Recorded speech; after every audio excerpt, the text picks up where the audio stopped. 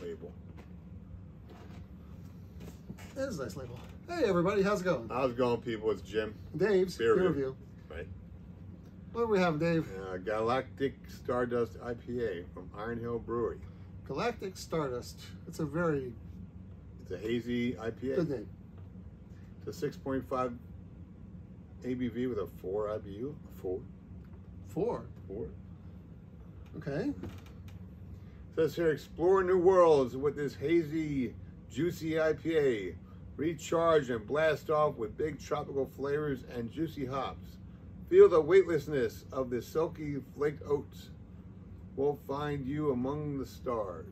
Galactic Stardust. That's a very impressive name. I like the label. 4 IBUs, huh? That's what it states on the Untapped. Well, I guess that's the style, right? George. New England IPA, right? Is that what it said? George. It just said. Has a lot of oats.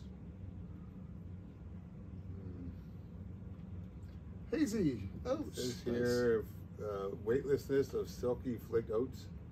Silkiness of lightly flaked oats. Hazy, juicy IPA. It smells juicy and is hazy. Light straw color. Okay. Cheers. Svidanya. You know, whenever Dave and I mess up and one of them has a sip too soon, the other keeps going for like 3 seconds. It's like, well, I just saw my peripheral vision just happen. Yeah, it did happen. We have to acknowledge it now. I saw it happen, man. I was just like, what are you doing, man? I know I've done that before a few times. It's a common Octalever thing. Right. What? Quest. Yeah, it's 6. Yeah, it's a little flat, I think, for me. Yeah, I mean, it's easy drinking. There's that, you know. And it's got a nice flavor to it. The aftertaste. Very tropical. I would agree with tropical. I don't like the aftertaste. Not a fan of the aftertaste. It's not bad beer. The aftertaste could be better. It's a 6.5 ABV. That's not bad, you know. Not bad at all. So I'd be curious, would this be like 8 or 9, though? I think it would probably. Give it 6. Feels like it needs to be more intense on the alcohol. 6. It's okay. So it'd be bigger than Galactic Stardust. It could be make a 9.1 ABV version of this and just up it. I think that would really be cool. Cool. We call it Galactic Stardust. You have to call it Galactic. I like the label. Meteor Field. I like the label. Asteroid Field. Right? The label's not bad. No, it's a really good label. Yeah. Yeah, it's a decent beer. It's from Iron Hill. I always think of them more as a restaurant than a brewery.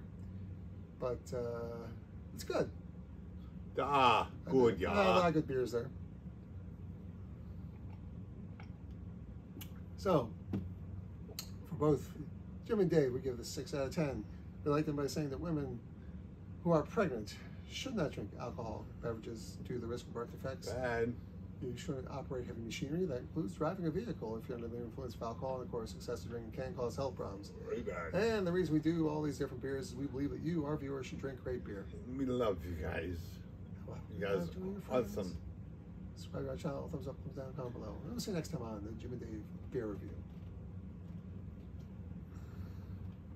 Cut.